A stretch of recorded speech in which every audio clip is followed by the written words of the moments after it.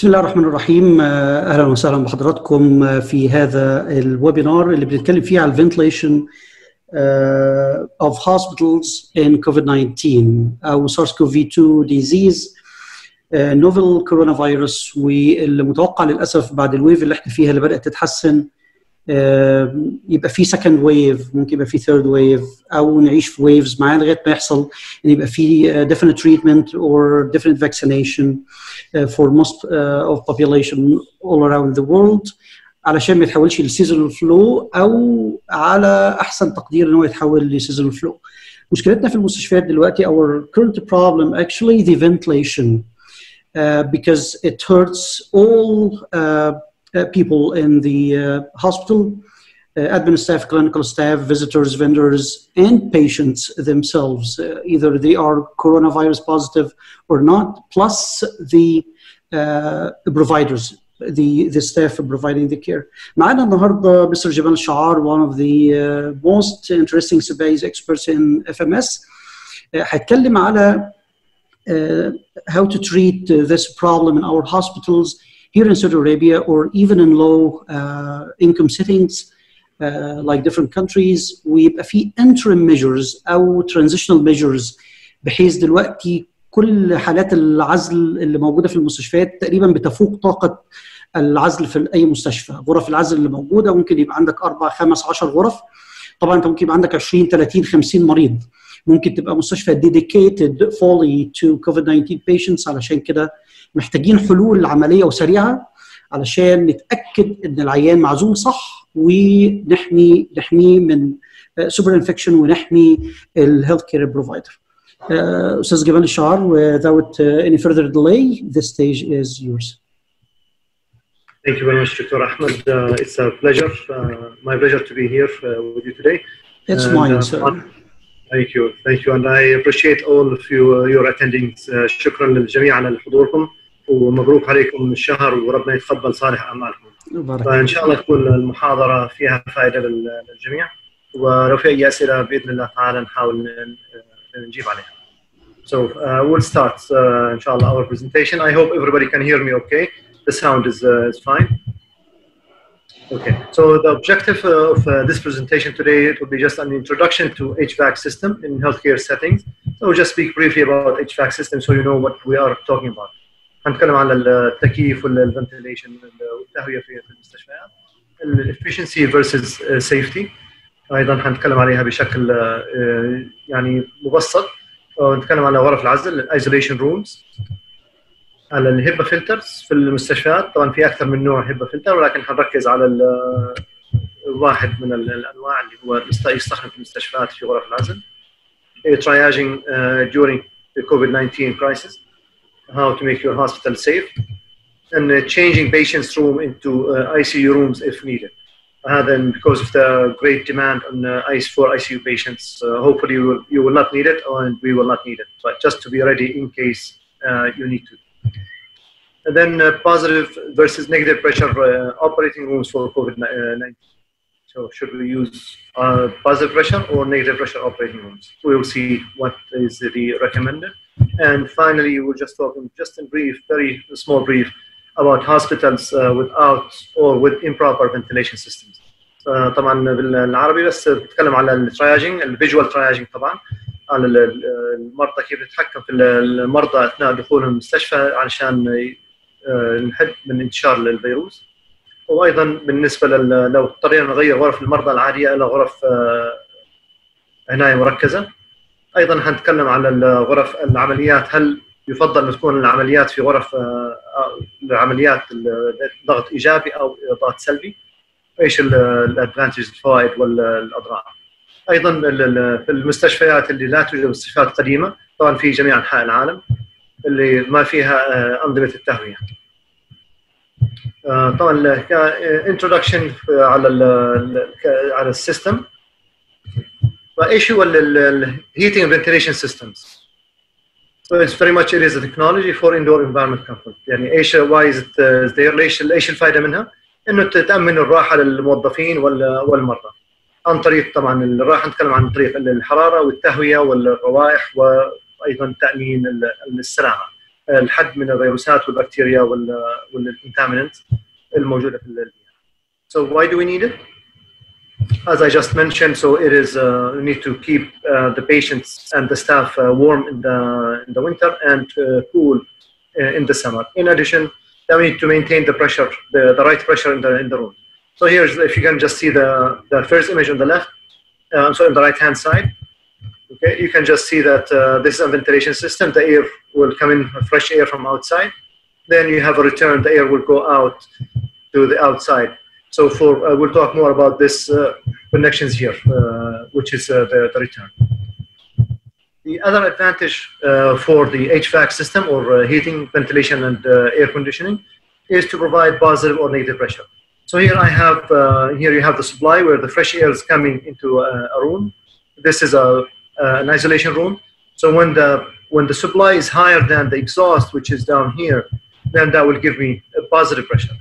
So this room will be positive pressure. The air will escape from this room. If somebody opens the door, the air will go outside and go to across. And the benefit of this is to protect the patient from any viruses or bacteria from outside. So الفكرة غرف العزل الإيجابي هي حماية المريض. طبعا يتم التحكم في هذه الغرفة عن طريق السبلاي، الهواء اللي يدخل للغرفة، الهواء النظيف تكون كميته أكثر من الهواء اللي يطلع من الغرفة عن طريق الإكزوست اللي هي هنا. لو صار العكس، لو كان الإكزوست كمية الهواء اللي تطلع من الغرفة هي أكثر من الهواء الداخل، حيكون عندي النيجاتيف بريشر في هذه الحالة. So if we have more exhaust or the air that's exiting the room through the local exhaust is more than the supply, then I will have a negative pressure. And then the air from outside, if you open the door, the air from outside will come in, and this to protect the staff and the rest of the hospital and other patients from viruses or any infectious diseases. Because we have the patient here inside the room who has infection, you don't want this infection to be spread or to leave the room. Then the component of an HVAC. So what is in an HVAC system? What do we have inside the heating and ventilation system? As you can see here, so here we have the air will enter from this. This is the air into the hospital. Then we have the return where the air will exit the hospital. So first of all, you have the dampers. Here you can see the dampers. These where they will open and close just to prevent anything from opening. The system is not in use. We have the grills here, these two parts. These will prevent any, for example, birds or dirt, bags, any papers, anything from entering the system, so it will not clog the system. Then we have filters. There are multiple filters. There's a big coarse filter to prevent anything from entering. It will find. Then you have a bag filter, and that will prevent any dust or any small particles from getting in. And after this, we have two coils. There are two coils, one a cooling coil and there's a heating coil. So in the winter time, when the weather is very cold in the winter, then you need to heat the air so it will not get inside. We'll use the heating coil, which is right here. And that will heat the air coming inside the hospital or inside the patient care area. In the summertime, it's the opposite. So you have the cooling coil, which is the air is coming very hot from outside. We need to control the temperature. So the air will come in, it will be cooled in these coils. And of course, these coils are designed according to the size and the airflow in the duct. Then you have the motors there that will drive the air to push the air through the hospital. Also, these they have another job that will control the temperature and control the humidity. So in the summertime, when you have very high humidity and outside, the air comes in, it will be condensation here. It will remove that water, the excess water from the air coming inside the hospital, and you will control the humidity and temperature. So here you can see a system. So that's where the airflow. Air is coming from outside, fresh air. It goes through the filters. First filter, other filter, then the coil into the fan. It goes into the patient room or different rooms. Then it will exit from the exhaust out to the hospital.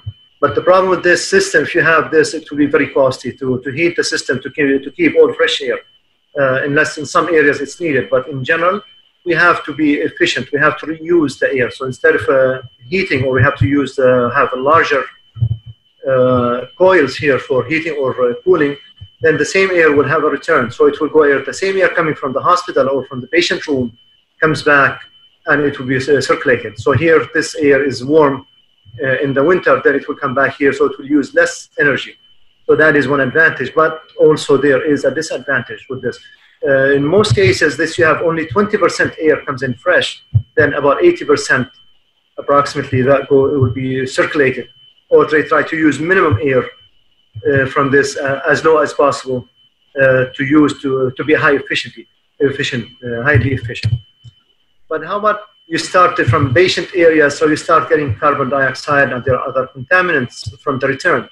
We don't want this to go inside the patient and we try to spread this. Could be viruses, could be bacteria, it could be just CO2 from equipment or from patients, the number of patients. So some systems, they are the smart systems. When the percentage of oxygen, the percentage of CO2, it gets high, then it will control more. So then it will have more fresh air coming in, and it will reduce the circulation in this part. So it will increase the ventilation. So the CO2 will be exhausted outside, and more fresh air will be coming in. So this is one of the disadvantages of circulating or being efficient, trying to circulate the air. If you have, God forbid, when there are patients who are, they have airborne viruses, then it can be transferred through these circulation, it can be spread into the hospital. And we'll see this a bit more details. So here again, so you have, this is the supply air coming in through the filters, through the coils. It goes into the hospital, it goes room 1, room 2, room 3, etc. So it will get into all the rooms. And that's where the return it comes out. So here you can see that the air is coming out. Well, what happens here now, you have any contaminants, whether it's viruses, bacteria, or just any other contaminants, it's going to go back and that will be spread from one room to another room because they are sharing the same ventilation system. That's why we'll see it later on. Isolation rooms requires to have a dedicated exhaust system, or 100% fresh air, 100% exhaust. So that it will not be shared with other rooms. It can be shared with other isolation rooms, but not other patients' rooms. And this is a bit closer look for the system. So the air will be coming through the HVAC, the system. This is the supply. Because above the ceiling, this is a drop ceiling, where that's the area we see. Everything above the ceiling, we usually don't see it. And in hospitals, different patients require different needs. So some patients like their room to be cold, other patients, they might like it to be warm. So there's something called the fine cold unit. So this is, each room has one unit that will control the temperature in that separate room. So the fresh air comes in from this area here above the ceiling. It goes through a filter, and there's a heating and cooling unit in this area with fans that will force air according to the temperature set inside this room. So this room may be set at 20 Celsius degrees. Next room can be set at 25. Depends on the patient's need. So you can control, each room will be controlled separately. Then the return goes up above the ceiling, and then it will be vented to the exhaust system. But the problem is with these exhaust systems, they are shared. So from one room to another room. So if we have any bacteria or viruses, we might share it with other rooms. So this system, that's why we use the negative pressure room. To resolve this issue, as we mentioned earlier, for the cross-contamination, this is a different system that is used. We call it the X or the cross ventilation system, where the supply air will come through the upper duct, as you can see it here. Then it will come down through, there's a box where they will be crossed. The air will not cross the supply with the return, but there are small ducts here with the thin sheets of metal that will get, they will hold the temperatures. So the air will come here, then it will cross down, continue to the patient room, then the exhaust is coming out, then it will cross with this through these hot, thin layers, and it will have the temperature, so it will cool. So temperatures from here, it will be transferred to the return. So this is another way for efficiency, and this is more efficient. I'm sorry, this is less efficient, but it is more safe. Of course, the cost is more. So everything comes with a cost. So you need to have an efficient and safe, it will cost more. And this is not used a lot, but in some areas they do use it, and it is a good system to use. Let's see the isolation rooms. So isolation rooms, as we had mentioned, so now we have an idea about the ventilation system, how it works, and how we deal with it. But the isolation rooms, as we mentioned, we need to have 100% fresh air coming in and 100% air ventilated. So it should not go into other rooms. And here you can see the fresh air will be coming supply into the patient room, right from this area. That's fresh air coming. Then that's the exhaust will come out. So you have the bathrooms, and you have the anteroom. Even though the anteroom is not mandated to have, but it is better, definitely better to have the anteroom in the isolation room. But you can have an isolation room without the anteroom. But it has to be at least 18 square meters in area for the room. And these are the requirements of MOH. So we have, again, so we have the ventilation inside the anteroom. We have ventilation inside the patient room. And in the bathroom, we have the suction, the return or the exhaust, and in the anteroom and inside the room. So the best way to have the return or the vent, it should be closer to the patient, above the patient bed or close to the patient head. The recommended is about 17 inches from the floor. And we'll see this in a little bit more details later on, and why that should happen. So what else should be inside an isolation room? So we have the exhaust, negative pressure, positive pressure, or the supply and return. And we have also, we need a monitor. So we need to monitor the room. Usually one monitor could be outside, which is fine. It will monitor the differential pressures. So before you go into the room, you need to make sure that you check the differential pressure and the room is negative pressure. Usually it's measured by Pascal or by water pressure, but most hospitals, they use the Pascal. So what is the requirement? It should be at least negative 2.5 Pascals. So it will measure the pressure outside the room, and it will measure the pressure inside, and the differential pressure between these 2 points, it should be at least 2.5 Pascal. Then what else is needed there? Or what are the requirements of this monitor, the one we have outside the room? It could be 2 monitors, one inside the anteroom, one outside, or it could be 1 monitor. It's fine. It will be okay. So having 1 monitor, it needs to have an alarm. So it should be a visual alarm, and it should be also an audio alarm. So here, when you have, if the pressure drops below 2.5, less than 2.5 Pascals, then it should be, this usually changes into red, or it will give you an indication. In addition, there will be an alarm. So to alert people that the pressure had dropped, there might be a problem with the ventilation system. What else is needed? They usually add a switch at the door. So when someone opens the door, it will give an alarm. So this way, if the door is left open for a long period of time, it will give a problem. Another thing, there are switches, dampers where you can control the area, and you have the sensors inside. طبعا غرف العزل تكلمنا عليها، حتكون ضروري تكون الضغط فيها يكون سلبي عشان لو واحد فتح الابواب الهواء يدخل الى الغرفه يمنع البكتيريا من الخروج او اي امراض معديه من خروج هذه الغرفه. طبعا عاده فيها 3 اقسام، هي الغرفه الانتي روم، الغرفه او الاير لوك روم، الغرفه الصغيره عشان فيها البي بي ايز معدات الوقايه. ايضا في باب ثاني يدخل الى غرفه المريض، وايضا يوجد في دوره المياه. طبعا الضغط هنا في هذه الغرفه، خارج الغرفه الضغط ايجابي positive pressure outside in the corridors. In the ante room is negative pressure. في غرفه الاير لوك الضغط فيها سلبي. في غرفه المريض in the patient room it's a negative, a stronger negative pressure. So the air will flow from the corridor into the room, the ante room, then from the ante room into the patient room, and from the patient room into the bathroom. So that's the air, it will circulate. Maybe the next slide will make that a little bit earlier to see. Let me interrupt, please, Mr. Gamal. Okay. For anteroom, yes, CBAHI now is not requiring anteroom to be there just before the negative pressure room, right? That's correct. But what about the best practice, especially for such a pandemic now we are facing?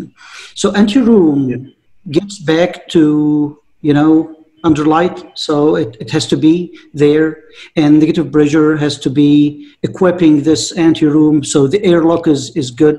You are going through to the patient's room and everything is okay. Negative pressure, and even MOH here in Saudi Arabia is requiring at least 2.5 Pascal as a pressure for negative pressure. But absolutely, what about other best practices? Because, you know, there are European and American and Australian guidelines might go through 15 to 30 Pascal minus. Yeah. Let's hear Mr. Jamal in terms of best practice. So we are learning; it's a learning curve. Yeah. Yes. Yeah. The best practice, of course, is best to have the anteroom. If you can, I mean, don't. If you have the chance and you can make it, it's absolutely better. It has a lot of benefits, and it will control. It reduces the outbreak, or it reduce the bacteria or viruses from escaping, because you have two doors. First door you get in, plus you have your PPEs inside the room. There's a sink. There are requirements for the anteroom in addition. So it's definitely, it is strongly recommended to have it, even though it's not mandated. Even ASHRAE doesn't mandate the anteroom, but it is strongly recommended to have the anteroom. The negative pressure, again, it's a minimum 2.5 Pascals. It should be, the more pressure you have, the better protection you will have in your area. When you are at the minimum at 2.5 or minus 2.5 Pascals, that anything goes wrong, or if the door stays open, you might have, the pressure will definitely drop below 2.5 Pascals, and there's a risk of the air circulating outside the room. So when you have a stronger negative pressure, a stronger differential pressure in the room, you'll have a better chance and better protection. There is something else that I would like to add. That just for this. A lot of people might think that if we have the air changes per hour, which is at least 12 air changes per hour for our isolation room, it means I meet my minus 2.5 Pascals, and that is not true. There is no relation between the changes. Two different issues, yeah. Absolutely different. We will talk about it a little bit more later on. Okay, I have further question in this context, please. So what about the corridor outside the negative pressure room or anteroom? Considering the best practices, one pathway, especially in this pandemic, or, you know, such pandemics all over the world, historically, you have to have one pathway. So you have anteroom and then the patient's room, and then you are leaving from the different side. So one pathway. What about the corridor outside the anteroom or the negative pressure room? It should be balanced or positive? It should be positive pressure. The corridor should be positive pressure. Yeah, it's better to have the positive pressure corridor. So this way it's a clean, and you're pushing the air, even if you have a drop in the negative pressure inside the anteroom or inside the isolation room. So further protection. Further protection. Yeah. Yes, absolutely. Then you have positive pressure, so it will keep forcing the air. For having a corridor, one-way corridor, it is a luxury, but unfortunately, I think some hospitals they don't have that luxury to control. It's best if you can control your isolation rooms in one area. Again, that is a luxury. If you can have one department, your isolation rooms, then it's a plus. It's a positive. Or you can have it in one area. It could be in each level. It depends on in your hospital. You have 3 floors, for example. Each floor can be in one in one area towards the end of the corridors. Could be your negative pressure rooms, isolation rooms. But again, it depends on your layout, and depends on the capability of the hospital, and depends on the age of the hospital. Some hospitals are very old and old design, so they had to do with whatever they have. So they added the ducts, they added the ventilation to make it negative pressure, added the HEPA filters and so on. But they have still, the corridors are a bit difficult to control into one way flow. But definitely it is a plus. If it can be done, it is absolutely an advantage. That's great. Okay. For the air distribution layout, as we had mentioned, for in the isolation room, we said the exhaust air inlet should be over the patient head or the patient bed and close to the head. And this is for the exhaust. And it should, this way it will allow the air to flow from the door to the patient, so it will prevent having the air coming from the patient back into the door. And the exhaust will be coming from the other way. So preferred location, the exhaust, again, as we mentioned earlier, I said earlier 17 inches, sorry, 7 inches, 17.5 centimeters above the floor level. It should be close to the headrest or close to the head of the patient. This way, if the patient's coughing or he's sneezing or when he's breathing, it's the ventilation, the exhaust is catching that immediately and getting it out of the room. For the anteroom, the requirements, again, it should be the air should transfer from the corridor. As we mentioned earlier, the corridor is positive pressure, anteroom is negative pressure, and the isolation room is stronger negative pressure goes into the bathroom. Bathroom is mandated in all isolation rooms, except if you have the ICU, because patients are immobile, so it's fine. But all the other isolation rooms, it's mandatory to have the bathroom, and it has to be negative pressure, stronger negative pressure. So the anteroom is a positive pressure in respect with isolation room, as we mentioned earlier, and that room, the anteroom is a positive pressure in respect for the corridor. So again, the strongest negative pressure in the isolation room, then the anteroom, then the corridor would be positive pressure. And this here it will make it a little bit easier. As you can see here, this is the corridor. That's a good layout. That's about 7 inches or 17.5 centimeters from the floor towards the patient head. So the airflow is coming from here. It comes out, goes towards the ventilation. The patient, as he's breathing, the air is coming out right into the exhaust or the ventilation. And the air from outside, here you have positive pressure. Then here is the negative pressure. Inside the isolation room, stronger negative pressure. And the bathroom usually has the highest negative pressure, because you need the airflow coming back. Okay, I guess we have a question from Ms. Glenda Anodin. Are you ready for sound? I'm going to allow you to talk. Okay, so we are ready. Okay. Ms. Glenda.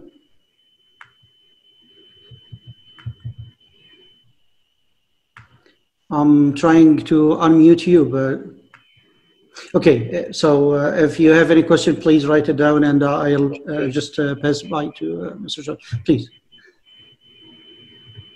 Okay. So for until you write the question, I will just continue briefly. Yeah, so the isolation room, again, we'll have the exhaust systems. So as we mentioned earlier, the exhaust system has to be dedicated for that room and anteroom. So we should not have the exhaust shared with the regular patient room. As mentioned, it's okay to share it with other negative pressure isolation rooms. I can have 2 or 3 negative pressure isolation rooms in one area with one exhaust system. It's fine. Actually, it is also they recommend that just for energy saver.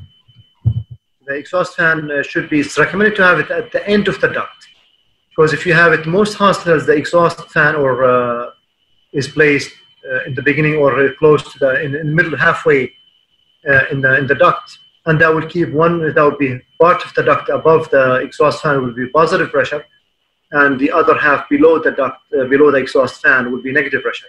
So if you have any problem with the exhaust, or if you have any tears or any issue, then you're spreading that air, which might be contaminated into the building. So it's always best to have the exhaust fan at the end of the duct, and same with the filters. So the discharge exhaust should be above the highest roof area. Try to select, and this is one common mistake we see during our rounds when we go to hospitals during visits. You see the exhaust fans coming out of the ceiling or out of the side, because they added these isolation rooms. It was not an isolation room. They added an exhaust that is coming out of the side of the building, which it's a high risk to that. So it should be extended all the way to the roof, and should be at the highest point on the roof. Yeah. In this point, Mr. Jamal, yeah, please. In this point, do you recommend the negative pressure rooms to be in the lowest floors of the hospital or the highest? It makes no difference. I think it should be spread across the hospital. I mean, some hospitals you'll find them in every floor. There are. In other hospitals, you have one area, it's an isolation ward, and it has all negative pressure rooms. So it's fine. But if you have it in the highest, it will be easier to ventilate. Yes. But then you have the risk of when transporting patients from ER to, for example, to the 3rd or 2nd or higher floor, then you have the risk of cross-contamination. So it's each has advantage and disadvantage. Yeah. So if you have it closer to the ER, that's where you get the patients from the ER. It will be very easy to transport them into the isolation room. Okay. So that is an advantage, but this advantage will be having a long ducts, and you need a bigger motors to ventilate to the room. So it's always it's a sword, a two-edged sword. CBAHI, we are happy with 1.8 meters above the floor. Yeah. The actually recommend 3 meters at least above the floor for the ventilation. So if you can get it at 1.8 meters, it's fine. But also not just only that 1.8 meter, the height, but also the distance from other the intake. So you have the return or the supply air, where it comes back. We've seen it also in some hospitals where they are very close. So the exhaust coming out from one area, that 1.5 or 2 meters away, you have the return. So the air is coming out from negative pressure room, isolation rooms, and getting sucked into the inlet and distributed across the hospital. So that's not acceptable. It has to be at least 8 meters or 25 feet from the intake, or from any window or opening in the building. That, of course, operable windows. So window that you can open, it has to be at least 8 meters, the ventilation from this window or that door. And that's why they recommend to have it in the highest point. And if you are at 1.8 meters, then you will meet that criteria.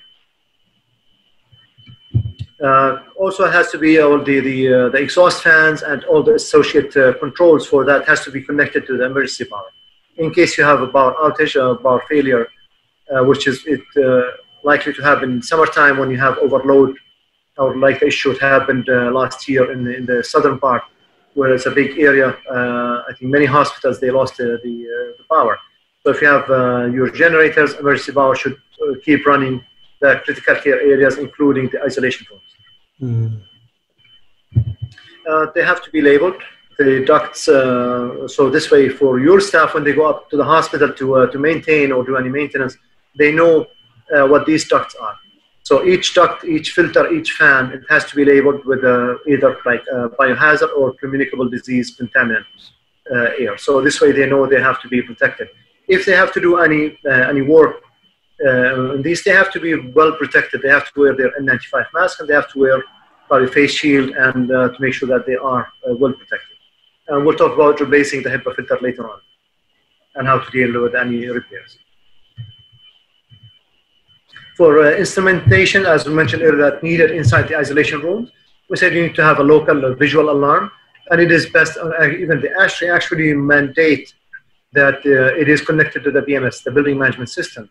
So in case someone's away from that room or far, the BMS, there's somebody 24 hours monitoring the system, they will know there is a problem, whether the pressure had dropped or the door was left open or any other issues. So it will alarm. So it's mandate to have the visual alarm, and you need to have the sound alarm.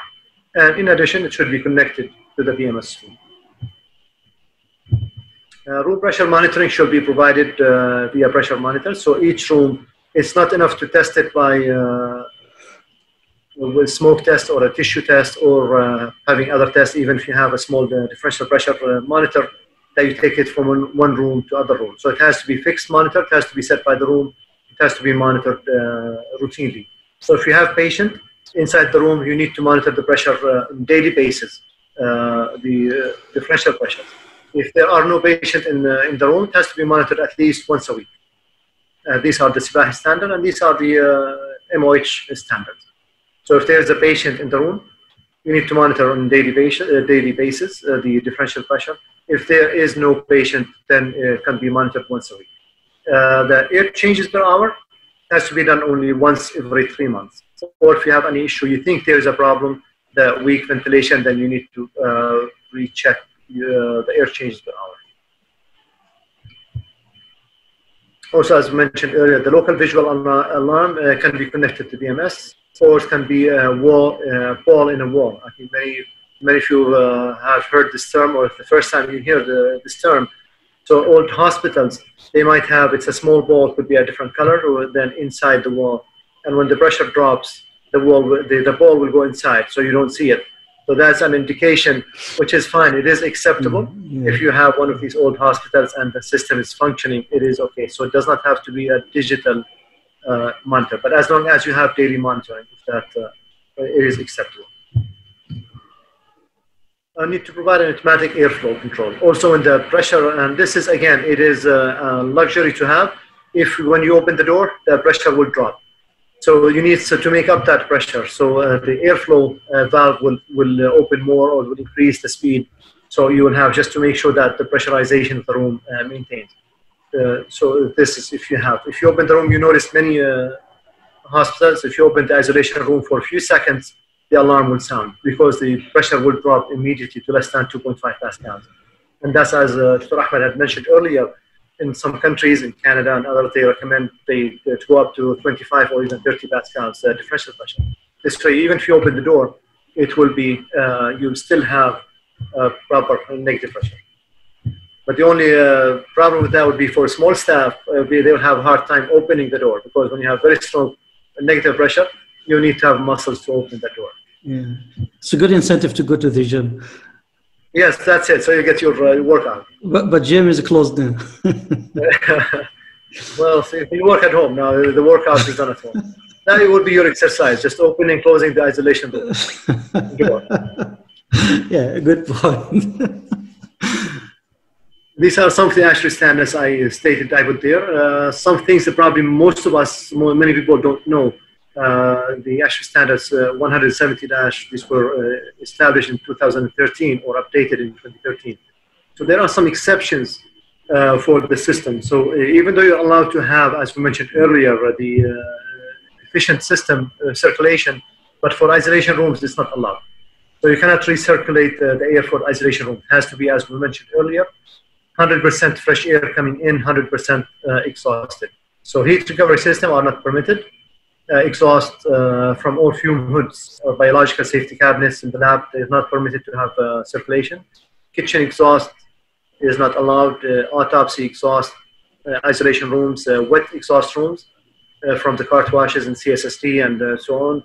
And of course, the ethylene oxide, if anybody is still using that. I think this is no longer used in hospitals due to the high risk and high toxicity.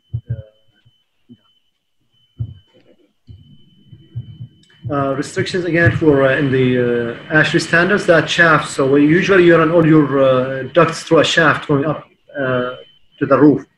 So it's not allowed to run the ducts from isolation rooms or for smoke. The civil defense mandate to have a smoke exhaust in case of fires. There's a fan will suck the smoke outside the building. That should not be run with the same ducts of in the same shaft where you have your duct. Also, removal of flammable vapors.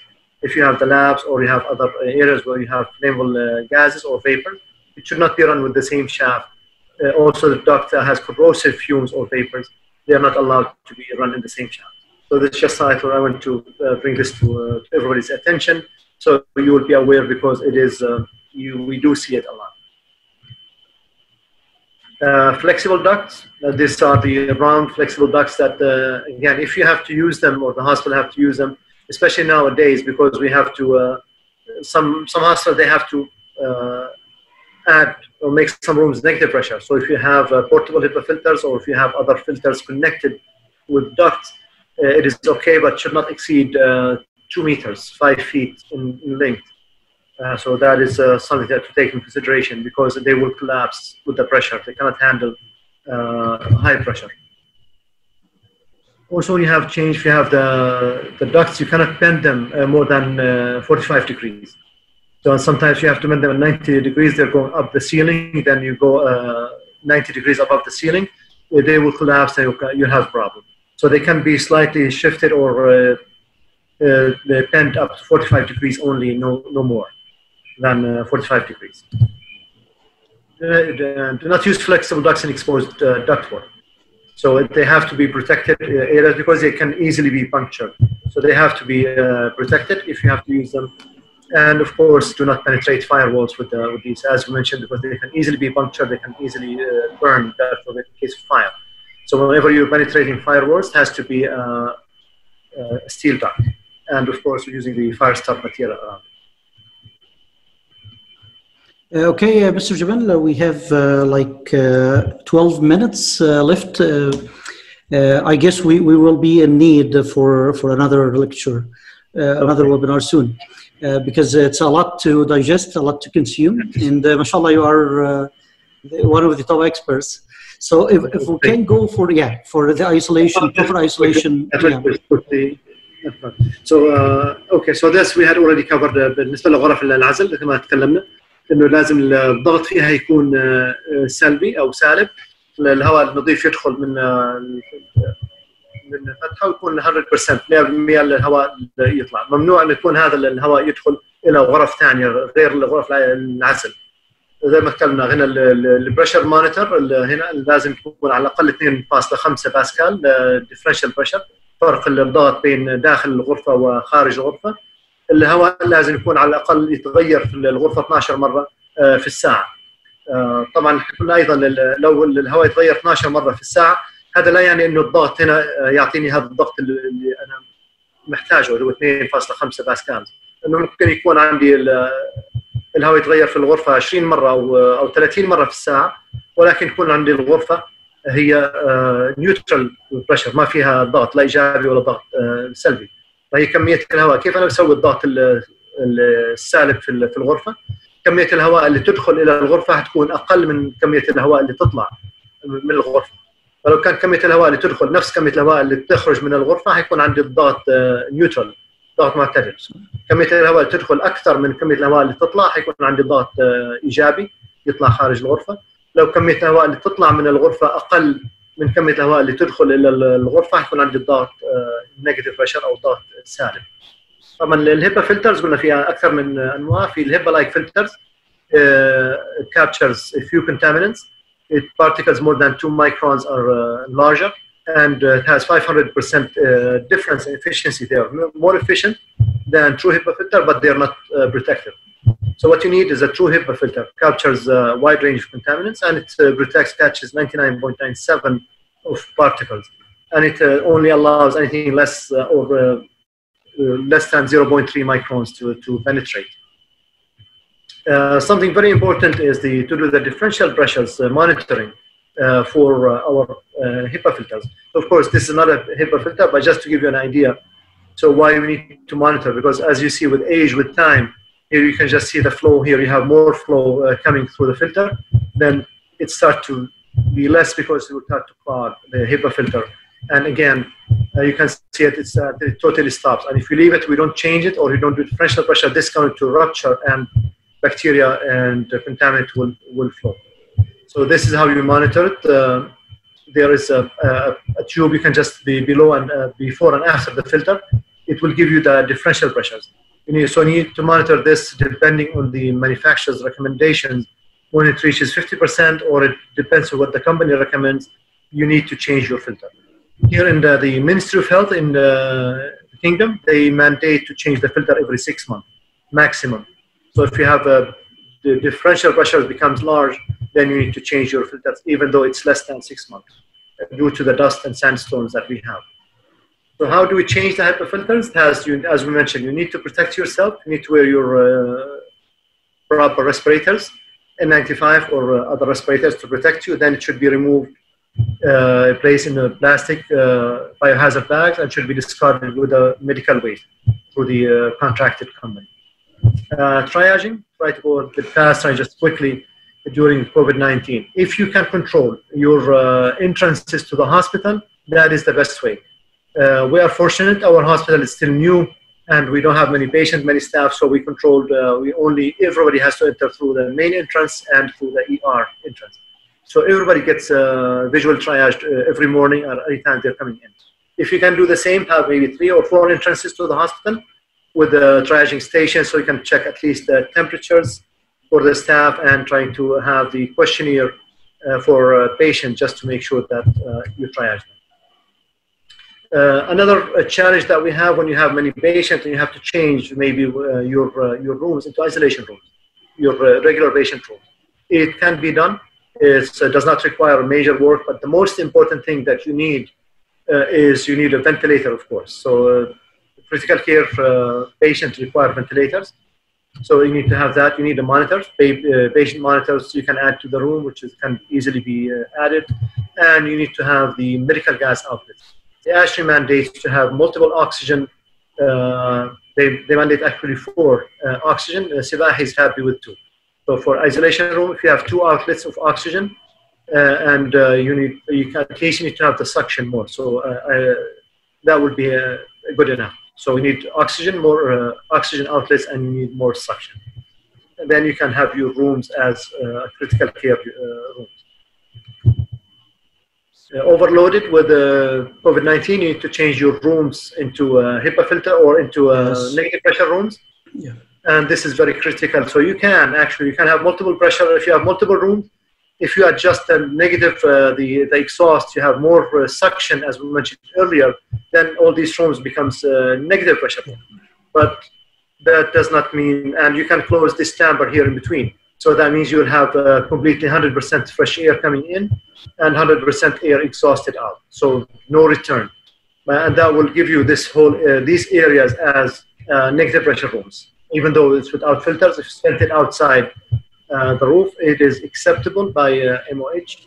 But you have to be careful when your AHUs, for example, if you see this image here, so you can have, for example, here you have 2 floors or 3 floors are in one air handling unit. So if you do this, it will not work for you. So if you have 1 floor, for example, I need to make this floor as my isolation floor for COVID-19 patient, I need to make sure that all this floor is only run in one air handling unit. In this case here, you can see this the second floor. So there are, again, 3 floors run in one handling unit. So that means even if I make this floor as a COVID-19, then still the contamination is going to run down the floor at this floor. And the same thing for this one. So you need to make sure that just check your AHUs. Positive versus negative pressure operating. So if I need to have an operation, should I change my positive pressure, my ORs, to negative pressure to prevent the infection? Or should I keep it positive pressure and try to deal with that? So I think it is probably, this is, has to be, a risk assessment has to be done between infection control and the surgeons just to see what is the risk. I'll just give you a few hints, a few advantages and disadvantages. If you have a negative pressure room, that means you're bringing everything from outside, from the corridors, bringing the air coming in, which might be contaminated.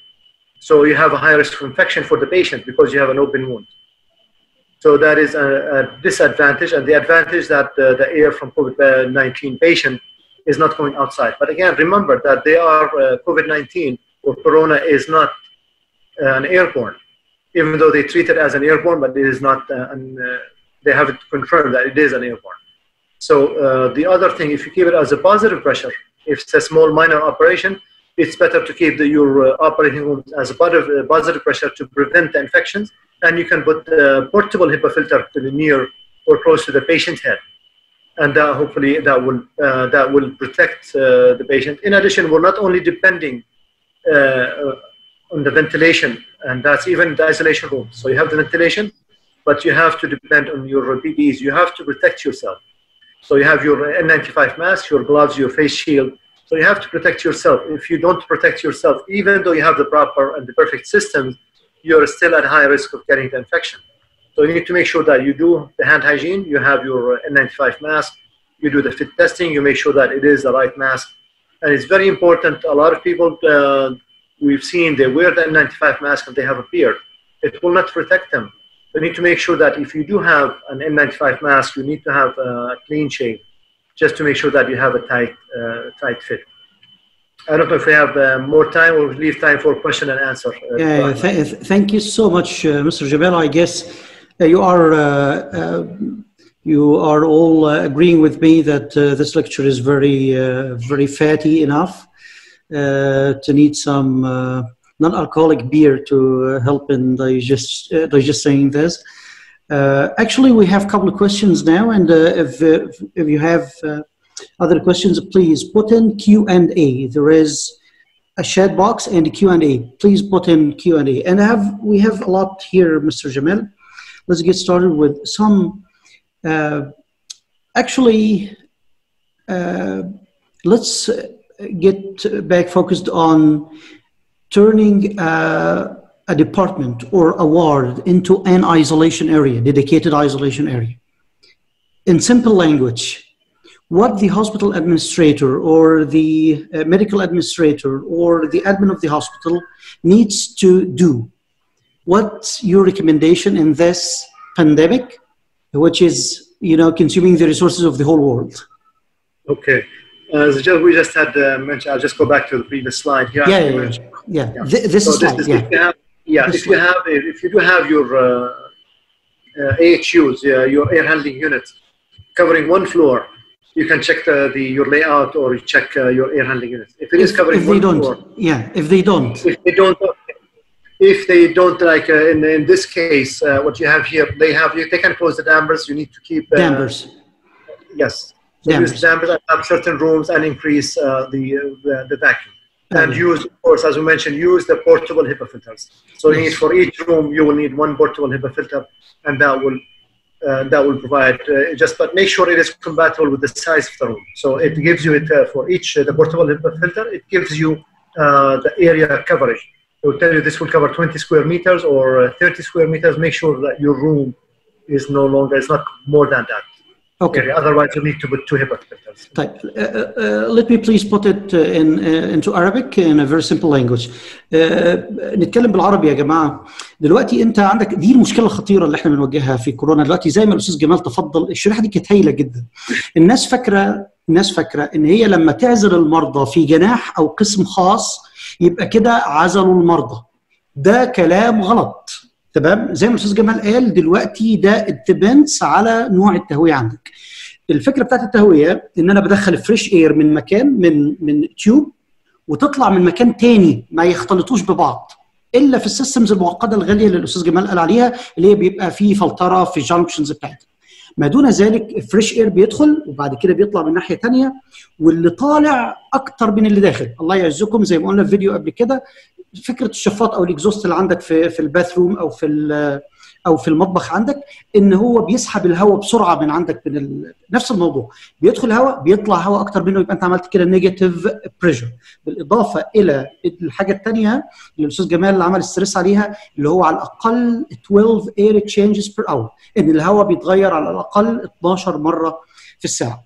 يبقى مش معنى ان انا حطيت المرضى بتوع كورونا، عشان اسئله جت كتير يا استاذ جمال على الموضوع دوت، هل نحط العيان في سنجل روم بس هو مش نيجاتيف بريشر روم ولا فيها هيبا فلتر يبقى احنا عزلنا العيان؟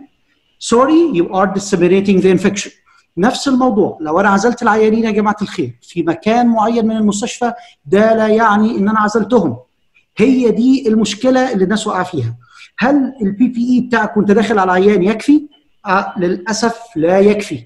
ليه؟ ناقشناها برضو فيديو قبل كده على القناه عندي، ان الفيروس اللي بيتعامل معاه صغير جدا. الهيبا فلتر بيتعامل لغايه 0.5 او 0.3، اقل من كده ما يحصلوش ترابينج.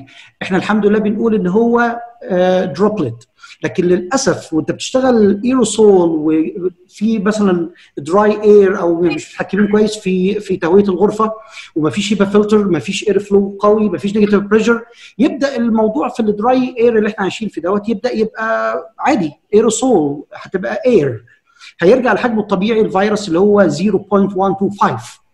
علشان كده يقول لك انا لابس N95 وفيس شيلد، انا بيجي لي العدوى ليه؟ علشان في 3 عوامل مع بعض لازم يبقوا موجودين، اللي هو البي بي اي والنيجاتيف بريشر والهيبا فلتر. اتفضل يا استاذ. ومعظم الفيروسات حجمها اقل من 0.3 مايكرون، فهذه يعني ال N95 ماسك. طبعا التسميه يمكن اكيد الجميع عارفين ان ال N95 ماسك انه هي تحمي 95% فقط، يعني في 5% ما تحميش من الفيروسات. تمام. طيب في سؤال حضرتك عندنا للدنتال كلينكس، وفي سؤال برضو عن اللاب، ايه التهويه بتاعتهم وخصوصا مع كوفيد 19؟ طبعا اللاب لازم يكون نيجاتيف بريشر، بس مش هو الى 6 اير تشينجز بير اور، لكن ما يحتاج انه يكون في مونيتور، يعني فيكس مونيتور، ويو كان تيست باي تيشو او باي سموك تيست and you need to monitor it daily. The microbiology has to be stronger negative. If you have, إذا عندك TB lab, you need to have an anti-room and you need to have a stronger negative في اللاب. ولكن المختبر بشكل عام it should be negative pressure. Okay. طيب الدنتال كلينيك فيها aerosol inducing procedures. نعم. الدنتال كلينيك should be negative pressure. الليبر ديليفري الولادة should be positive pressure. طيب دلوقتي clean areas should be positive pressure and dirty areas were negative pressure. ولو اضطرينا ندخل عيان على وحده زي OR المفروض تبقى positive pressure لانها المفروض clean area، حضرتك قلت نحافظ على positive pressure لكن نحط هيبا فلتر. نعم نعم. اوكي مع جود بي بي اي. should be a risk assessment بالضبط. They should do a risk assessment تشوف يعني في زي ما قلنا في محاسن وفي مساوئ. We have cons and pros, advantages, disadvantages, and see which one I'm going to risk. بس احيانا هيضطروا يحولوها نيجاتيف بريشر احيانا. وده برضه في المستشفى عندنا we have one room, one operating room is aseptic with a negative pressure for major operation which is yes this is great. احيانا الاو ار يا جماعه زي ما الاستاذ جمال تفضل محتاجين نعمل ريسك اسسمنت مع الجراحين، جماعه الانفكشن كنترول والسيفتي والجراحين والاداره الطبيه يتفقوا البروسيجر دوت محتاج نيجاتيف بريشر ولا بوزيتيف بريشر. الفكره في نيجاتيف بريشر ان انا هخلي كل الميكروبس موجوده في المكان عندي. البوزيتيف بريشر ان انا بطرد الميكروبس من حواليا. هي دي الفكره ببساطه شديده جدا. فبنعمل ريسك اسسمنت في luxurious ventilation systems ممكن تحول البوزيتيف بريشر بتاع الاو ار in couple of seconds بتحولها لنيجاتيف بريشر، لكن للاسف اللكجري دي مش موجوده في كتير من غرف العمليات او في نظم التهويه عموما في المستشفيات وخصوصا المباني القديمه. فعلشان كده بيبقى الموضوع محتاجين ترانزيشنال سوليوشنز زي ما الاستاذ جمال قال. ممكن تخلي بوزيتيف بريشر في الاو ار لكن تخلي فيه هيبا فلتر. في مهندس كان عمل حاجه في جده كده ان هو عمل فلتر مع دكت سيستم خاصه تعمل اكزوست لبره علشان يحاول يعملها نيجاتيف بريشر. اتفضل يا استاذ جمال. في نقطه بس ابغاك تسترس. يعني لو حولت انا غرفه او كانت غرفه انا احولها نيجاتيف بوزيتيف بريشر، لو كانت غرفه عمليات بوزيتيف بريشر وحولتها لنيجاتيف بريشر ما عندي مشكله، it can be done. ولكن لو رجعت العكس من نيجاتيف بريشر الى بوزيتيف بريشر انا كل البكتيريا والفيروس اللي تراب في الفلتر اي بلو ات باك. علشان كده صح. عشان كده حضرتك قبل ما نرجعها نيجاتيف بريشر قبل ما نرجعها بنعمل ايه؟ المينتنس بتاعها. you have to replace الهيبا فلتر. الهيبا فلتر لازم يحصل له ريبليسمنت. اعتقد ان احنا ما اديناش الهيبا فلتر حقه النهارده، فاعتقد ان احنا ممكن نعمل ريسكيدجول لهيبا فلتر. معلش في ناس مصدومه انا اسف في بعض الاسئله بتاعتها ان هل فعلا احنا بنحط العيانين عندنا في سنجل روم او الايزوليشن وارد وبنعزلهم وبنلبس بي بي اي وبنعتقد ان كده ان احنا حلينا المشكله. انا اسف يا جماعه عشان كده انا عملت الويبينار دوت على الفنتليشن، لان الفنتليشن عماله تتسبب في نقل العدوى داخل المستشفيات وللطاقم الطبي. فاتمنى تكون الرساله وصلت. في سؤال هنا يا استاذ جمال بيقول طيب لو اتفضل سيادتك الاول. اتفضل سؤال. بيقول لك لو التويلت دور الاكسس بتاعه من الانتي روم مش جوه النيجاتيف بريشر روم بتاعت البيشنت what to do؟ اوكي it's fine it's acceptable. الوزاره تقبل في يكون الباب من الانتي روم it's okay. بس يكون انتي روم الانتي روم دي نيجاتيف بريشر شغال. طبعا اذا يكون النيجاتيف بريشر في الانتي روم والباثروم هاير نيجاتيف بريشر يكون سترونجر نيجاتيف بريشر والايزوليشن روم تكون سترونجر نيجاتيف بريشر. هو الايديال يكون من داخل غرفه العزل ولكن صح. طيب طبعا الناس عماله تسال في حته ان احنا ازاي نحول وورد. اعتقد ان احنا اجبنا عليها يا جماعه بنوع من انواع التفصيل انا والاستاذ جمال. ولو في اسئله عندكم تاني يا ريت بعد كده تبقوا تبعتوها لنا علشان المحاضرات القادمه ان شاء الله لو انتم عايزين. طيب المحاضره موجوده على اليوتيوب. هنحط المحاضره دي على اليوتيوب. احنا كنا عايزين نعمل بث مباشر على اليوتيوب النهارده بس كان في بعض التكنيكال ايشوز الغريبه جدا مش في زوم كان حاجه ثانيه. فالحمد لله قدرنا نتغلب عليها قبل المحاضره. ان شاء الله بعد كده هيبقى بث مباشر على اليوتيوب للمحاضرات القادمه. لكن ان شاء الله المحاضره دي بكره باذن الله هتتحط على اليوتيوب. طيب هنا في سؤال اوكي هنا خلينا نشوف السؤال دوت. الايزوليشن of COVID-19 no need for negative pressure as it is not airborne infection unless you do the respiratory testing as per global standards. So isolation is better but not requirements. I pass this question for you يا استاذ جمال عشان جاوبت كده على اليوتيوب. سؤال مهم جدا وبيصير كتير. يا دروبلت ليه احنا بنعملها ايربورن ونيجاتيف بريشر؟ اتفضل يا فندم. نعم الوزاره هو الى الان they don't know is it a droplet. They don't have really solid answer. Is it droplet? Is it micro droplets? Is it airborne? Until now we don't have really a solid classification or answer. ولكن ال MOH وزاره الصحه mandates if you have suspected case it has to be in airborne isolation rooms. If it's positive, it must be in an airborne isolation room, negative pressure isolation room. Even though we think it's a droplet borne, ولكن وزارة الصحة mandates إنه it has to be in a negative pressure isolation rooms. إنه يتعامل as an airborne isolation. يذكرني الكلام دوت بالميرس كوفي، أزمة الميرس كوفي في المملكة، إن هو لما بدأ الإيفيدنس يبقى إن هو دروبلت انفكشن، كان نفس الموضوع إن هو بنتعامل معاه يا جماعة في المملكة كايربورن انفكشن، والعالم كله اتعامل معاه كايربورن انفكشن ايسوليشن AII. ليه؟ لأن زي ما قلنا حضرتك لما بتكون كهيلث بروفايدر قريب جدا من العيان وبتعمل ايرسول انديوسينج بروسيجر، بتقرب من العيان، بتعمل سكشن، بتعمل برونكوسكوبي، بتركب رايل، بتركب تيوب، بتحط على فنتليشن، بتعمل انتيوبيشن، اكستيوبيشن، كل الحاجات دي بتعمل دروبلتس بمنتهى البساطه. المشكله ان انت بتعرض نفسك لكميه فايرال لود عاليه جدا بسبب المسافه دي. ممكن الهيبا فلتر مش قادر يشد، او حصل ان هو ترابد اوريدي والديفرنشال بريشر بدا يبقى فيه خلل، فانت بقيت اكسبوزد حتى لو انت لابس ال 95 وعامل الفيت تيست. عشان كده بنقول الفنتليشن في منتهى الاهميه، نخلي بالنا منها يا جماعه الخير. الله يبارك فيكم. سؤال مهم جدا برضه يا استاذ جمال. نقول هنا نعم بس تعليق قصير. وفي study was done in the States regarding this, and they found out that it's micro droplets, and يعني لاحظوا إنه الفيروس will be suspended, or these micro droplets will be suspended in the air for many hours, multiple hours. يعني أكثر من دراسة بعضها من 3 ساعات. One of the studies showed up to 18 hours المايكرو droplets if you have air circulation في الغرفة اللي الباب ينفتح يتسكر في تهوية. The micro droplets will stay in the air for up to 18 hours. It could stay in the air for 18 hours. So that's maybe why one of the other reasons. صح وربنا يسترها بصراحه، لان يعني البيهيفير بتاع كورونا لسه بيدرس، وللاسف الدراسات الاخيره يا جماعه بتقول ان الفيروس قادر ان هو يعمل ميوتيشنز بمنتهى السرعه. شوفوا احنا في خلال كام شهر بدات تظهر ميوتيشنز، الطفرات اللي بتحصل في الفيروس دي بتغير البيهيفير بتاعه، فنبقى واخدين استعداداتنا كويس. ربنا يحفظكم جميعا. سؤال برضو يا استاذ جمال من فضلك. All the patient rooms not 100% fresh in its return air or FCU. معلش حضرتك ممكن توضح لي FCU دي. And the exhaust will be only in bathroom. How you change ward to corona with this setting? Okay. As we had mentioned earlier, usually just for to consume energy, these rooms they have 80%. Okay. Only 20%, usually about 20% fresh air coming into here you can see it coming fresh air. Only 20% and 80% of the air is circulating, goes back and recirculates just to preserve energy. So if I have to change, like here I have these rooms, if I need to change these rooms, if they're in one ward, it will be easy for me to do. So this is the FCU, fan cold unit. What it means, you have the fresh air coming here, there's the gap, it goes above the ceiling where you don't see it. Then it goes into a filter with a fan, and there are the heating units or cooling units inside. So you can control each room individually, the temperature-wise.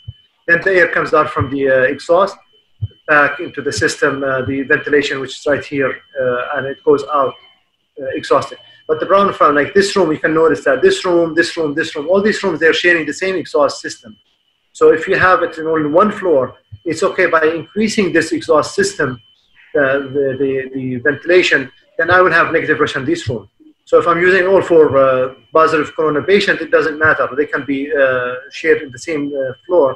Then I will just need to increase the exhaust, and I have to make sure that it goes all the way to the roof. As we mentioned earlier, I need to extend it at least 1.5 meters above the highest point in the roof. Then that would be okay. But the only issue, you have to be careful that if your air handling units covers different levels, 2 or 3 floors. Yes. Then you have to be careful with that. Yes. Otherwise, it's okay just by increasing this. It will help. Yes. Thank you for that. We have another question. When we convert patient rooms to ICU, what concerns we should consider about oxygen pressure? كان في شريحة عن oxygen pressure, and what oxygen consumption per patient should be added to overall hospitals' oxygen consumption? Okay, of course, the best thing for the oxygen when you have isolation room, that you have multiple outlets in the wall.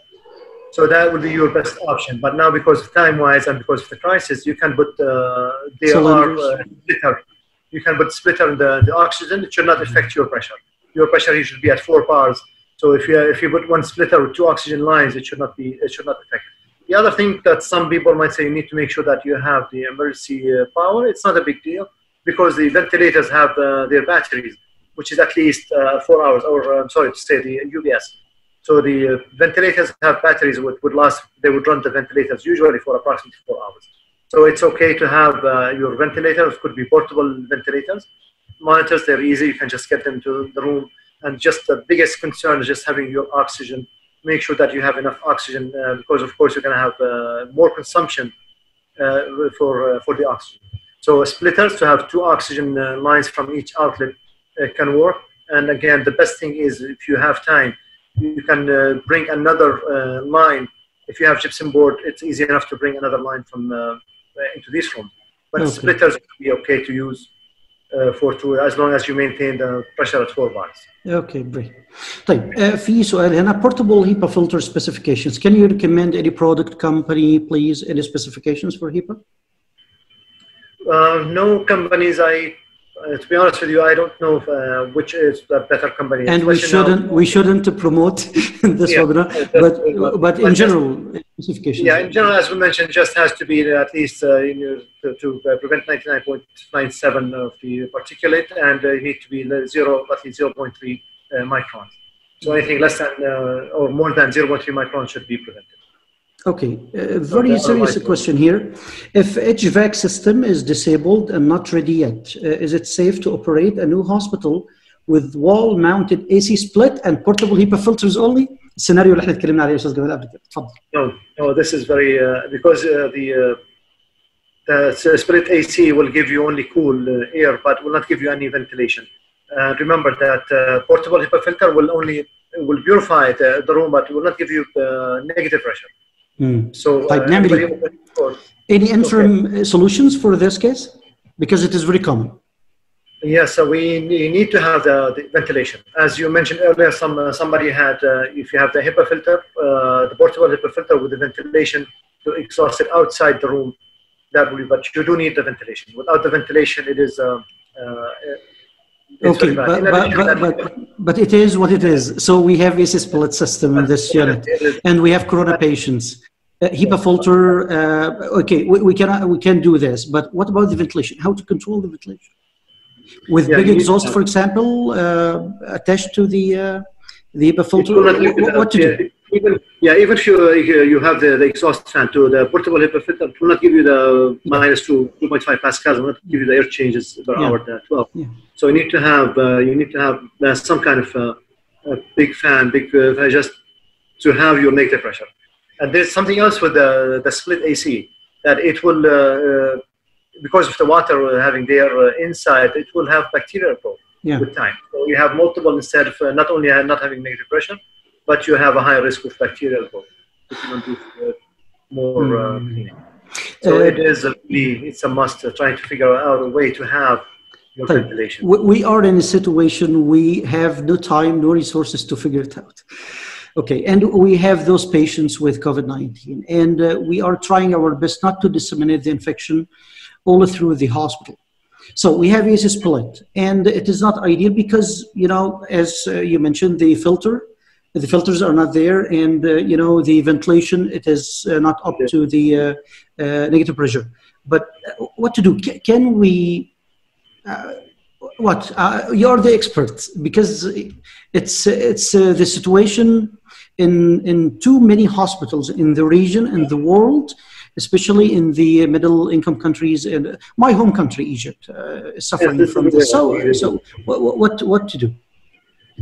Unfortunately, I don't know. I just put a couple of pictures for these are some OR rooms. This is an operating room, so you can see it with the doors open to the balcony and with only curtains. This is another.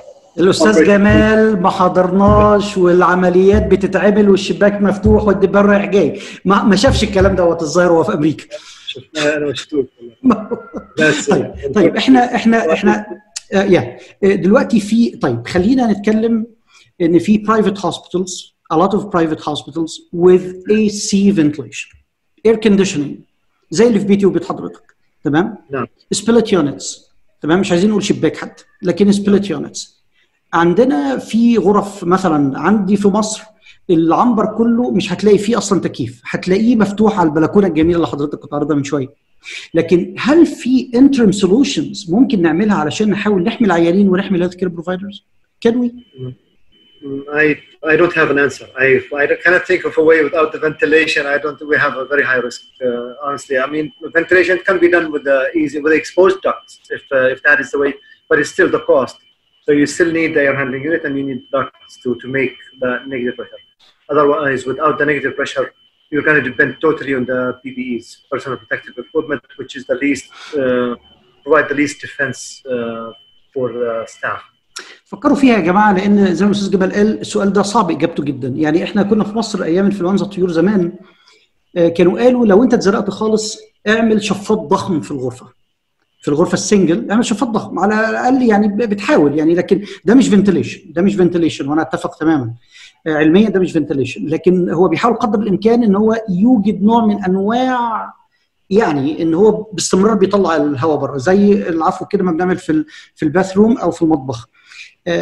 لكن هو ده مش حل، زي ما الاستاذ جمال ده مش حل. فنتمنى ان احنا نفكر فيه كويس الموضوع دوت علشان نقدر نتحكم في القصه دي. طيب في هنا سؤال يا استاذ جمال: is it acceptable to have the exhaust duct not on rooftop? No, it has to be at the highest. It has to be at the highest point above the roof. It can be from the side, but they still have to extend it to above the rooftop. So it does not have to go through a shaft, but as long as you have it, it has to go above the rooftop. As we mentioned, CBAHI accepts 1.8 meters, and the ASHRI recommends 3 meters above the rooftop, away from windows that opens. أنا وحضرتك عارفين إن في مستشفيات اتزنقوا في portable HEPA filters، وبالذات في الأزمة اللي إحنا فيها دي. فهو راح حافر في الأوضة، خلى الهيبا فلتر جنب العيان، وراح حافر في المكان اللي ما فيهوش داكتس او تيوبس معديه او مثلا اوتلتس بتاعت بايوميديكال جاز، فهي كانت تحت شويه. تمام، خلينا نتفق على كده. الحل ده مش مقبول، ولكن الناس اضطرت تعمل كده. وات دو يو ثينك نقدر نعمل ايه، او نقدر نحسن على الاقل البراكتس دوت ازاي؟ اوكي، هو زي ما قلنا بالاول البورتبل هيبا فلتر مش حيعطيني النيجاتيف بريشر اللي محتاجه. ايوه نعم. هو فقط اتس اونلي بيوريفاينج، حتى لو تركته في داخل الغرفه او طلعته برا الغرفه اتس اونلي بيوريفاينج. الفلتر الموجود هو اتس ترابينج الجيرم. يس، سو اتس نوت ا بيج ديل انه بس على الاقل نعم، على الاقل يعني سحب من قدام العيان مثلا عشان يحمي الهيلث كير بروفايدر. ماشي. طيب يقول المنستري they accept الان، يعني في بعض الغرف if you don't have a negative pressure room they're accepting to have the portable HEPA filter. In the past they did not accept it, but now they are, because of the crisis they are accepting it. اوكي. طيب دلوقتي المعامل اللي بتعمل البي سي ار فور كوفيد 19 ايه البراكتس بتاعها في الفنتليشن يا استاذ جمال؟ سؤال. Okay, that's a good question. I did not visit. هو الآن في عدة مختبرات في المملكة. Reference labs. نعم، they do mainly للوزارة، ولكن في بعض المختبرات الخاصة عندهم ترخيص من الوزارة ترن. بس as we mentioned إنه كل اللابس they have to be negative pressure in general.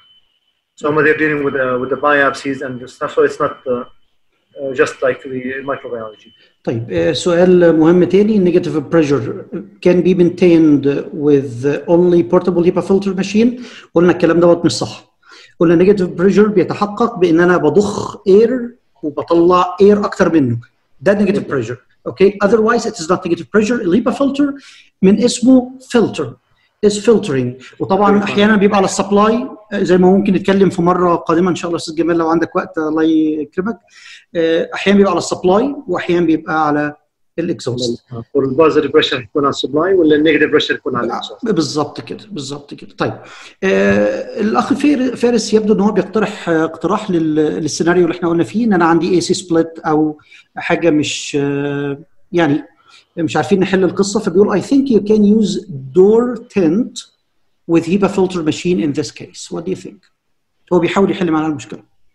But I guess it is not a solution.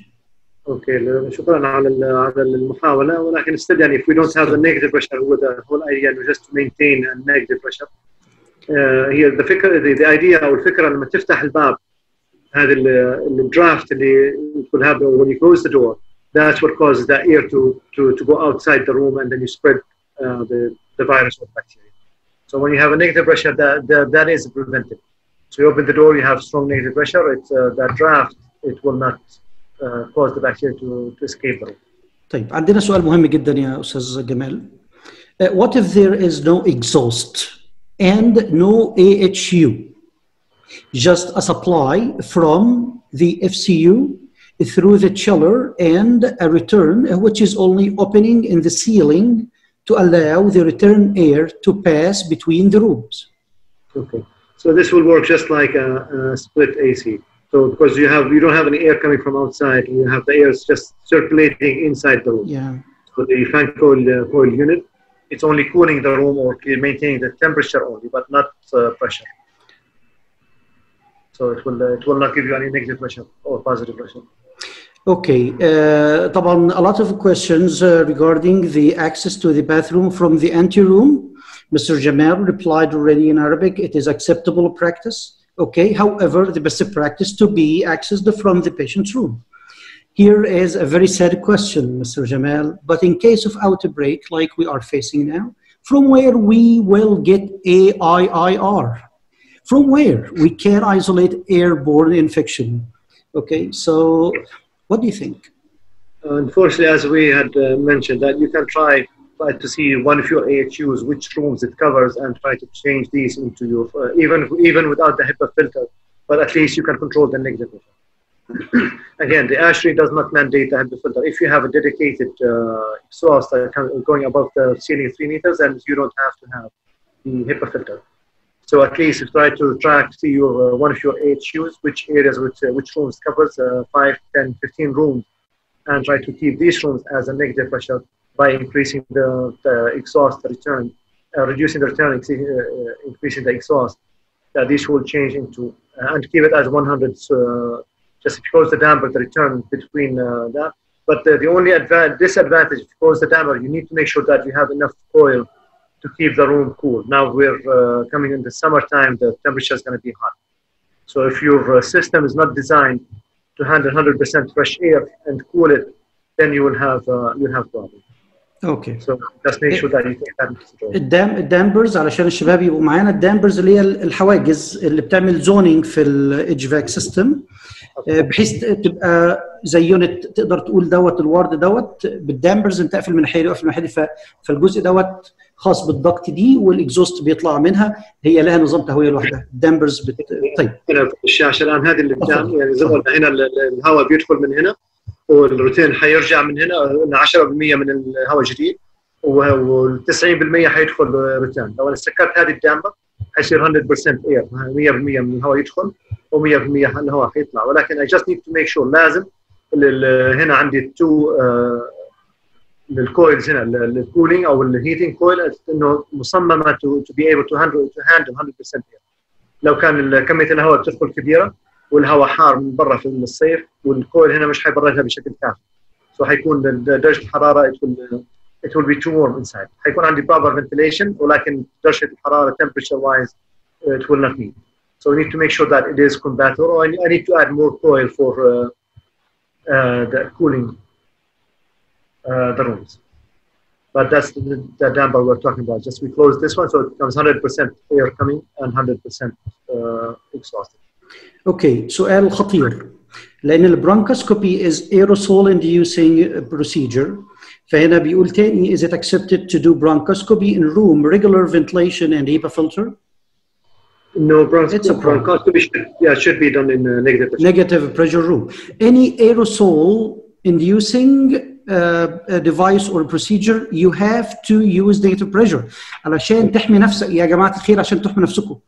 تمام؟ النيجاتيف بريشر دوت هنا في الحاله دي في الغالب علشان نحمي الهيلث كير بروفايدر لانك بتبقى اكسبوزد حتى ولو انت لابس فول بي بي اي زي ما قلنا الفيروس صغير جدا وممكن مع الايروسولز دهوت ممكن يبقى سسبندد ويبدا يفك من الدروبلت مع الحجم الصغير دوت مع حتى مع البي بي اي وجيفنج ذات ان انتوا لابسين البي بي اي صح. معلش انا اسف لان البي بي اي احيانا بيحصل فيه بريتش كتير يعني بمجرد ان حضرتك تعرق وانت في الاوضه لاي سبب ما تمام والماسك دوت يبدا يتبلل كده انت اصلا عملت له بريتش تمام فبيحصل بريتش كتير في البي بي اي فالحمايه الاصيله مع البي بي اي موضوع نيجاتيف بريشر ثم لو اضفنا عليها زي ما الاستاذ جمال تفضل هيبا فلتر الاشري از نوت مانديتنج الهيبا فلتر، لكن لو الهيبا فلتر موجود هيحسن الموضوع بصوره كبيره، لانه بيعمل نوع من انواع الفلو بعيد عنك، بيسحب الهواء من جنب العيان مش بيخليه يبقى في وشك. صح كده يا استاذ جمال؟ تمام. طيب هنا في سؤال مهم جدا بالنسبه لتحويل الفنادق واماكن المحاجر العامه الكورنتين، بالنسبه لتحويل الفنادق الى اماكن حجر لمرضى كورونا، وعاده ما تكون عده طوابق، وغرف الاستاف الطبي عاده تكون للطابق الاول. What do you think؟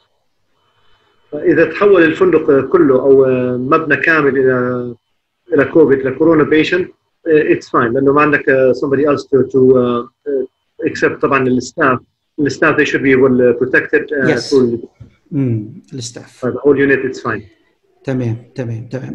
بس في معلومه جميله في الموضوع، ان الكوفيد 19 عموما في المحاجر اللي هي بره المستشفيات بيبقى الحمد لله احيانا الحالات very mild، تمام، very mild symptoms، وبيبقى احيانا مش بتحتاج حتى تريتمنت، مجرد سيلف ايزوليشن او مع تريتمنت خفيف.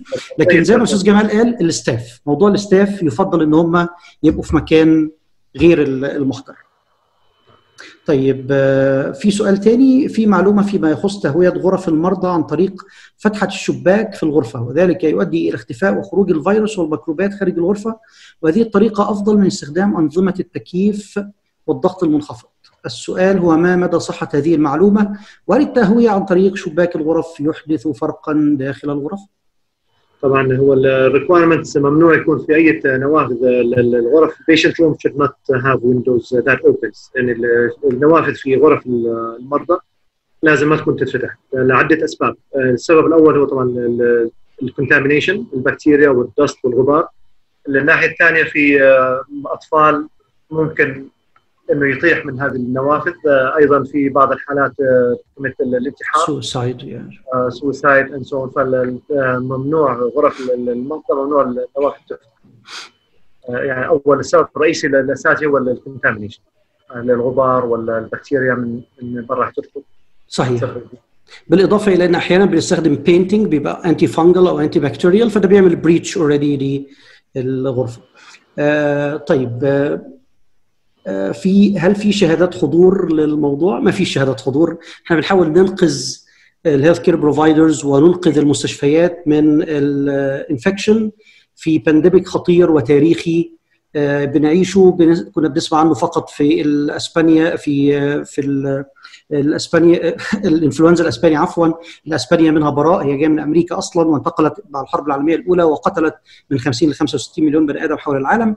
وكنا بنسمع عن بعض الابيديمكس الثانيه اللي كانت كونفايند او كونتين في اماكن وكانت الوفيات فيها مش كتير، زي ما حصل في الستينيات، زي ما حصل في سارس كوفي 1 في الصين، ميرس كوفي في المملكه بفضل الله. كان الموضوع الى حد كبير يعني التارجت بوبوليشن كان فيري فولنربل، لكن زي ما انتم شايفين الكورونا فيروس الفيروس البيهيفير بتاعه خطير جدا، ودي من الفيروسات اللي بتبقى، لانها مش مثلا زي الايبولا بتتعب العيان جدا فبيقعد ما بيقدرش يتحرك وبيمتنع عن الديسيمينيشن والانفكشن بسبب الاعياء الشديد اللي هو فيه، ومعدل الوفاه الكيس فيتاليتي ريت عالي.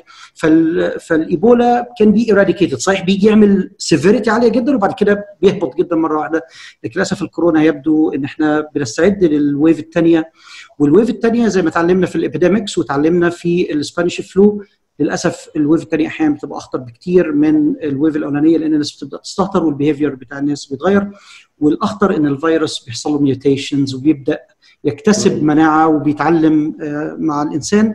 فالله يعطيكم الف عافيه. انا متشكر جدا لحضوركم جميعا. زي ما قلنا برضو اليوتيوب ان شاء الله هيبقى موجود بكره باذن الله تعالى على قناتي على اليوتيوب، فزورونا بكره ان شاء الله على القناه وعلى السوشيال ميديا. اي اسئله يا جماعه ابعتوها لنا، اي كومنتس، اي خواطر جميله عن هذه المحاضره.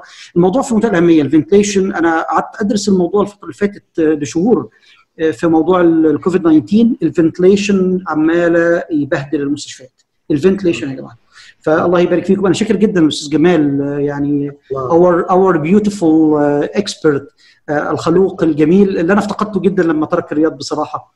يعني الرياض كلها خسرته بصراحه، يعني هذه القامه العلميه الضخمه، لكن الحمد لله الدنيا صغيره، والاستاذ جمال معانا اهوت اونلاين. ان شاء الله هنحط المحاضره دي بكره. لو عندكم اسئله ثانيه او عايزين الاستاذ جمال يشرفنا في محاضره ثانيه نتكلم عن الفنتليشن في حتت اعمق، لان يبدو ان عندكم اسئله كتير جدا ما شاء الله، والاستاذ جمال عنده علم كبير جدا يقدر يوصله لكم. اهلا بيكم على كل السوشيال ميديا عندي، انتوا عارفين انا I'm very approachable person. You can communicate with me all over يعني كل الشانلز تقريبا، فيسبوك، تويتر، لينكدين اند يوتيوب، والايميل والواتساب اللي مع ناس كتير ان شاء الله. شكرا جزيلا. Thank you all for being here tonight with us, and hopefully this was very beneficial, and stay safe. This lecture, this webinar is dedicated to the frontiers, the frontliners who are sacrificing their lives, actually facing this pandemic, historic pandemic we are living within now. Okay, so thank you so much. شكرا مرة أخرى يا أستاذ جمال، الله يعطيك ألف عافية في هذه الليلة الرمضانية الجميلة. بارك الله فيك ونفع بعلمك إن شاء الله، علم ينتفع به في موازين حسناتك. شكرا لكم جميعا، وشكرا على مساهمتكم والكومنتس والأسئلة، وإن شاء الله لو في حاجة بإذن الله قريبا نلتقي على خير. أي كلمة ختامية من سيادتك يا أستاذ جمال للناس؟ الله يحفظك، ألف شكر، يعطيكم ألف عافية، وشكرا على الحضور، وإن شاء الله ما نكون قصرنا معاكم. أبدا أبدا أبدا، الله يعطيك ألف عافية، الله يجزاك ويبارك فيك. كل عام وأنتم بخير. بارك الله فيكم، شكرا جزيلا، في أمان الله. في أمان الله.